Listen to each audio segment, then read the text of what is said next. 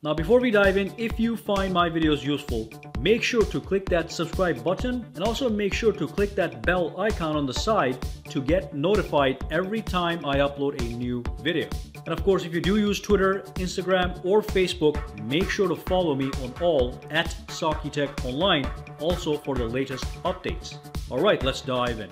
Hey guys, Sak here from SAKITECH, and in today's video I'm going to be talking about the official One UI that is finally available on the unlocked Samsung Galaxy Note 9. So I got this update yesterday on my unlocked Galaxy Note 9. So let me show you what that is. So if you go to the settings, if you go all the way down, go into the go to the software update, and you'll see that the last update was applied on March 12th, 2019, and that is the official One UI that took us from the beta to the official version. Or if you were just on the Android 8.0, you should have received it most likely yesterday. And if you did not get it yet, just come to this section and just tap on download and install or check software update, and you should be getting the One UI, which I know a lot of you guys have been waiting for. So let's do a quick tour and see what the One UI is all about with the official version. So there's a couple amazing things with the One UI. I do want to quickly talk about something about the navigation bar in reference to the Samsung Galaxy S10 and the S10 Plus. So if you go into display and if you go into the navigation bar right over here, you'll notice that if you have an S10 or an S10 Plus, you're not going to have these two options on the top here. And this is a feature that has been removed. Now this actually is a physical button that is built in under the display that is pressure sensitive, okay? So when I lock the phone, I can actually press this button, press and hold hard, and it actually opens up the phone like a power on button, all right? And then I can also unlock it with the home button. So if I power this off now, and if I press and hold, it goes right inside. You don't even have to swipe on the lock screen, it just goes right inside. So there's a pressure sensitive button here that you can actually modify. You can even change the pressure levels for it. And of course, this is something that probably die-hard Note owners already knew. But again, on the S10 Plus right over here, let's just log in real quick. You don't have that option, okay? Of course, it's been replaced with the in-display fingerprint sensor, but there is something over here that the S10 Plus does not have, if that makes you feel a little bit better. All right, so everything else is the same. Let's put this aside real quick. So with the navigation bar, you probably know this already or not, but you can reverse the button order here. So you can have the back button here, the recents button here. I like it this way. You can have full screen gestures. With the full screen gestures, what you can also do now is you can actually disable the gesture hints. Up until the beta, this was not available. This menu here was not available. So you would see three lines at the bottom here. This is to go back home. This is to bring up the recents button. This is to go back in the menu. But now you can actually disable the gesture hints. So these buttons at the bottom actually disappear, the three lines. So you actually get a sensation of a real full screen with nothing at the bottom here. And again, you just have to remember that's the recents, all right? And that's the back, and that's the home. So that's fantastic, all right? Now, I like to see my buttons, so I'm going to keep them right there, navigation buttons, that's the way I like it. But you have the option to make it full screen if you want. Again, if you go over here, that option gets enabled, but if you go over here, obviously it's not going to be there, okay? And I do wish they still had that little tiny button on the side here that allows you to hide the navigation bar, this bar as well. So they took that away, I don't know why. But it's gone now, okay? So if you want a real full screen experience, you have to go to full screen gestures and get this option. Now, one more thing is, when you go to the recents over here, at the bottom, you see a bunch of suggested apps. If you don't want this, you can disable this. These apps may not be necessary because most people have their apps on the forefront here for quick access, or in the edge panels right here under the apps edge, which right now is kind of empty. But when you tap this, it pushes these windows a little bit up and gives you these recommendations at the bottom. Looks nice and colorful, but if you're a minimalist, go to settings and disable suggested apps. Now when you do that, those apps at the bottom are gone, which really, who presses this to access apps? We press this to go to the recents menu, all right? So that's great. Another thing that I don't like is when you tap this one, you get this view, which is great, but the list view that a lot of people probably are going to notice is gone. Normally you were able to press right here and change the list view, so all these cars got stacked up in a row just like that, and that was so much easier. Now you have to swipe through all these big cards. The option is gone. Hopefully they'll bring that back. Anyway, let's go back out, and of course another amazing thing is the night mode, which is right here. And one thing that I want to show you guys with night mode is you have the option to actually customize the night mode. So a lot of people are just enabling the night mode and leaving it like this is.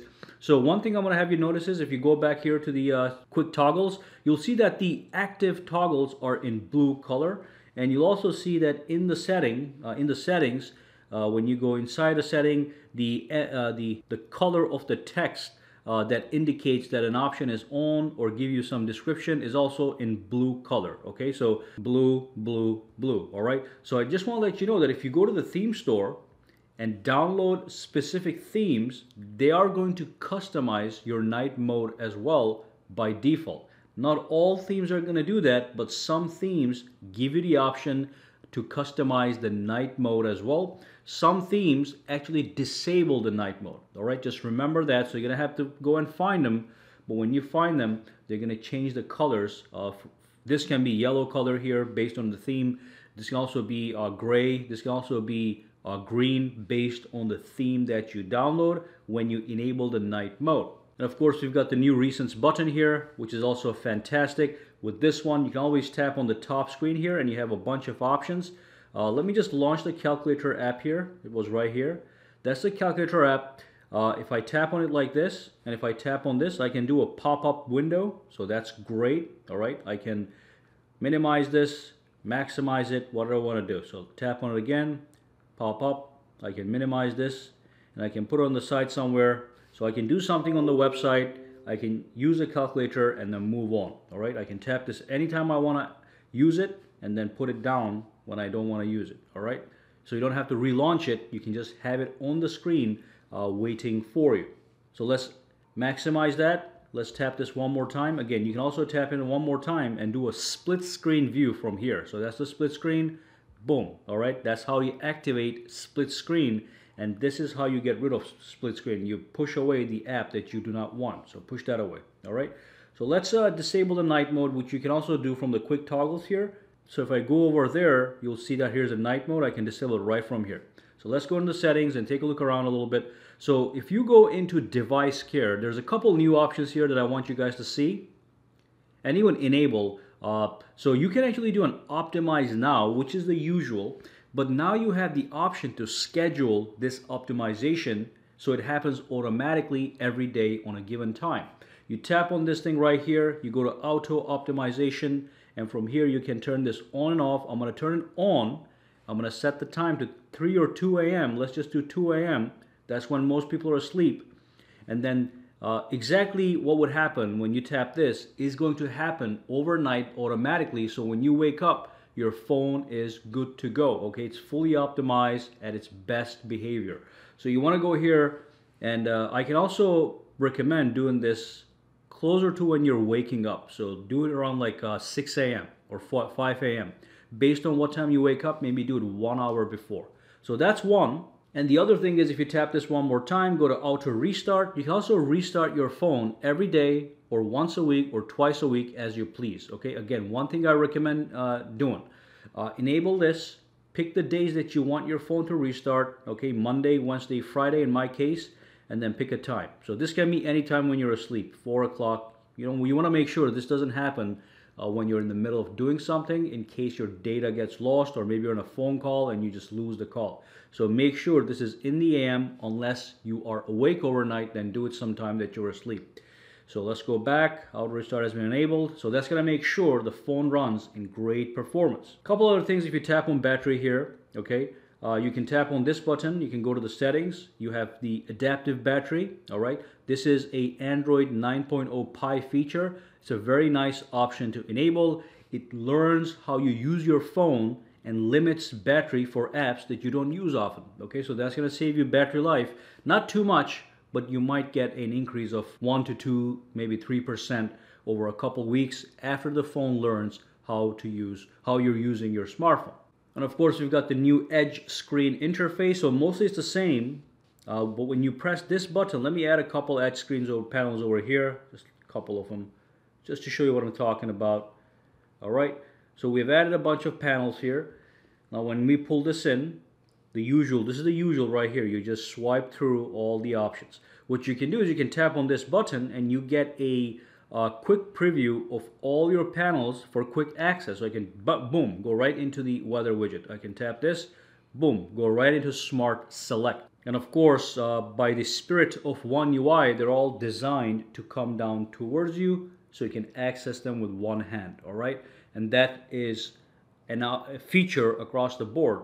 I can bring down this, all right, again, as you can see, within thumb's reach. Of course, you want to make sure you go here and enable the quick open notification panel, so you can swipe down on the screen to bring down the notifications panel, so you can access it with one hand, all the quick toggles. All right, then you got the settings here, you got the search, Finder search right there. Okay, now it's in the notifications panel. You don't have to go here and tap search. You can just pull this down and tap, and that's the search. All right. Now, one thing that bothers me with that Finder search is the phone is supposed to be one-handed use, but when you pull this down, that search bar is all the way at the top, so you have to go up there. That means you would have to use a second hand, which doesn't make too much sense, okay? And again, with this one, you tap here, and the bar is on the top, but at least the keyboard is ready. So that's what they should do over here as well. When I swipe this up, the keyboard should pop right up. With this one, it pops up, so it kind of makes sense. Or bring the Finder search down to this level. But if you do go into the menus, if you tap on things like the display, everything just comes down towards you, which is great, okay? So that's the official version, very fast and very snappy. I'm very impressed. I've seen an immediate increase in performance and optimization and the reduction of bugs as I updated from the beta to the official version. So that's absolutely great. Alright, so if you found this video useful, make sure to subscribe to SAKITECH by clicking that button, and also click that bell icon on the side to make sure you get notified every time I upload a new video. And if you do use Twitter, Instagram, or Facebook, you can follow me at SAKITECH Online to get the latest updates as well. Alright, have a fantastic day.